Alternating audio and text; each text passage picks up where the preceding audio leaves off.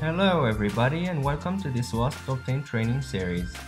Today, you will learn one of the deadliest and most powerful security vulnerabilities out there.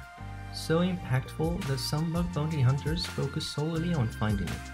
Yeah, it's him, the famous Stuck. So today, you will practice XXE injection on OWASP WebGoat. By the end of this tutorial, you will achieve the following goals. Exploit XXE to read internal files from the vulnerable server, pivot from XXE to SSRF, exploit a Blind XXE, and finally, perform the billion laps attack.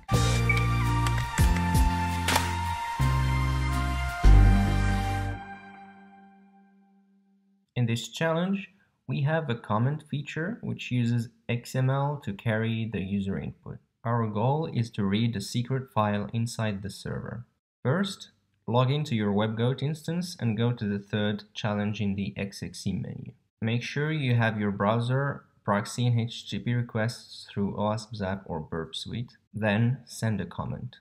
You should see a post request in your web proxy, and there is XML data in the post data. Based on the explanations we provided in the XXE vulnerability theory blog post, I'll have it linked in the description box. We will use the following XML post data to read the file secret.txt from the remote server. Upon sending the malicious request above, we can see that the content of the secret file shows up in the comments list. We can use XXE not only to target a specific file, but also to list the content of a certain directory. So let's repeat the previous request once again. Instead of using the secret file, we are going to use the slash to simply tell the XML parser to return a directory listing of the root directory. And if we refresh the page, as you can see, we have the list of all the directories inside the root folder. Now, sometimes, even though the server expects you to send a JSON object, you can still change the content type to application/XML and hope that the backend server evaluates XML.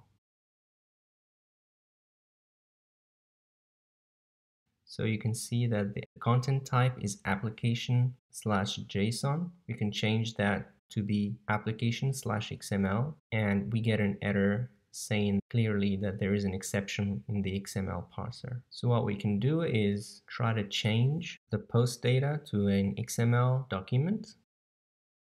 We have an error back saying that expected element is a comment tag. Let's replace the text tag by a comment tag and refresh the page, and we can see that there is a null object returned in the comments. So what we can do is just repeat the same request as we did in the previous exercises, and as you can see, we still get the secret file. Because we can use almost every URI during an XXE attack, instead of using file, we can use HTTP to enumerate internal posts running on the server. So let's repeat the previous exercise, but instead of the previous post data, we are going to use the following one. Note that we are targeting the port 22, typically used for SSH. And we receive a reply which clearly states that there is no service running on port 22. Connection refused is a clear message that indicates that the port is closed. Note that you can also discover neighbor IP addresses, not just ports. Now, this is all good, but what if we don't have any input where we can inject our entity? Suppose that we don't have the ability to write a comment and have it shown back.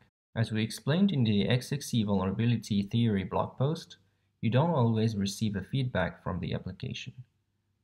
We were just lucky that our comment input gets listed in the comments list area. If there was a moderator verifying incoming reports, chances are that we wouldn't have our malicious comment listed. So this is where Blind XXE comes into play. First, let's prepare an external DTD file to host our callback.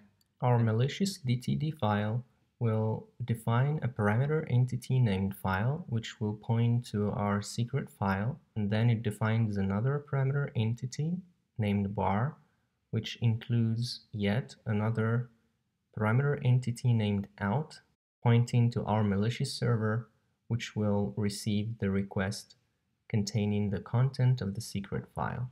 And then all we have to do is host this malicious DTD file on WebWolf, and we get the link to our malicious file. Let's go to the 7th XXE challenge, submit a comment, and capture the request in your web proxy like we did in the previous challenges.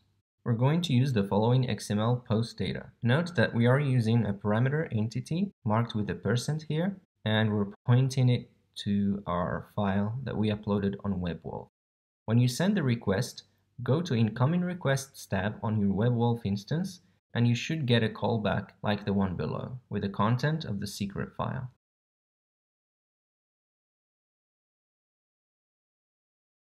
Now, sometimes you don't have the ability to perform any data exfiltration or SSRF because there's heavy blocking of the XML external entities or parameter entities. In this case, you can do what's called an XXE Billion Laughs attack. Now, a word of warning, please never use this against a target without permission. XXE can really lead to denial of service. In this example, let's perform XXE Billion Laughs attack and see what happens.